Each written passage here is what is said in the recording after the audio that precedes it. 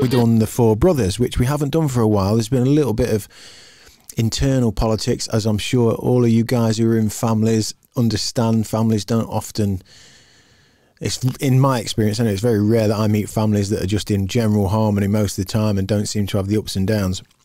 But me and one of my brothers, the oldest of my three brothers, Harry, we bump heads pretty much all the time.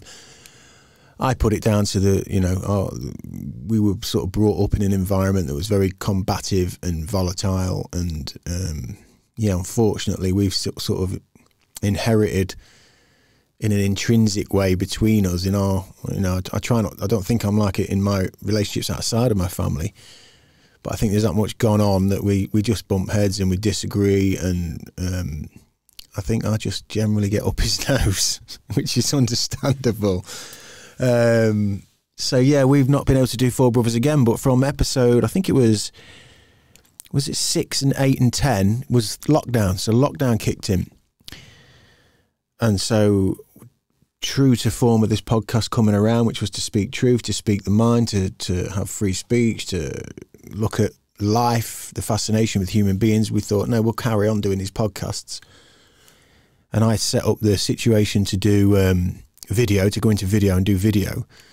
And so with my brothers, it was a great thing professionally, because it was a great opportunity to come in here, check out the gear, get together. We're in an isolated studio. My little Chew the Chat Studio 52 is an isolated studio. It's not, you don't see people to get here.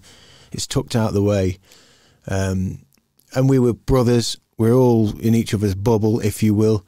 And we're in an isolated place. So we took a gamble and we said, no, we're going to do the podcast anyway. And on the other side of it, referring to my point making at the start of the 4Brothers talk here, which was, the turbulence that we grew up in, and me being the oldest and us all, the youngest of us, I was 26 years old. So I wanted to try and create a situation, an environment where we could get together away from the bullshit, from the fucking poxy happy birthday meal for one of us that we're all going to go to because, our family seemed to just think by ticking the boxes of, whatever the neighbours will say seems to be being a family. And you don't be a family like that. That's not how you're a family. If you're not bonded, if you're not together, if you're not supportive of one another, if you're not in each other's lives, because you choose to, because you want to be, because you just spend time. If all you do is turn up to the obligatory meals and have the photo and tick the box and here's the card and I love you, have a happy birthday, and then we all go on our way and we're all sort of, everybody around the table knows we're not where we need to be and it's unhealthy and you haven't said sorry to him and you never mentioned what happened there to that. All that bullshit. So 4Brothers for me was just as much, more so, actually, probably, a way of trying to create an environment for me and my brothers to get together away from the wider politics and the little 7-minute soundbite meals that we get to sort of quickly exchange. Yeah, I'm good. You busy? Yeah, busy. Fucking whatever. Playing football, doing this, doing that. And actually get into a couple of 3 hours of conversation and opening things up.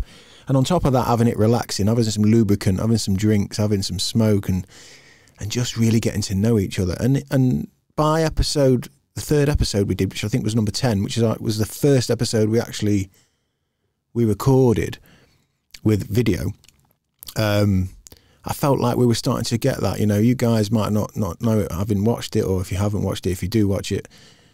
But I noticed it with the guys just when they came in here, like for the third time they came in here, when we met up and they come in, drop the bags, hook up, have a quick chat, sit down, put the headphones on and just getting comfortable in front of the mic and exchange of ideas and the flow of conversation. We got a bit better at not talking over each other and being a bit excited, and it really started to come together. And there's a couple of moments where Joseph and I think Harry, who've had difficult times in the past, connecting and just being with one another, they had a couple of moments which were really nice, and I thought, oh man, it's working. We're actually dropping all the bullshit and leaving it at the door and just finding out who we are today and who we're going to be tomorrow, and not living on the versions of ourselves that have been confused and contaminated via the environment before. So those 3 episodes were good fun. If you like to have a drink, that's, and that part of this podcast, which I like to do, which I like to keep true to my life, which is to hook up with friends, have a drink, have a smoke, just chew the chat and just shoot shit. I know that those were filling that gap, and that was great.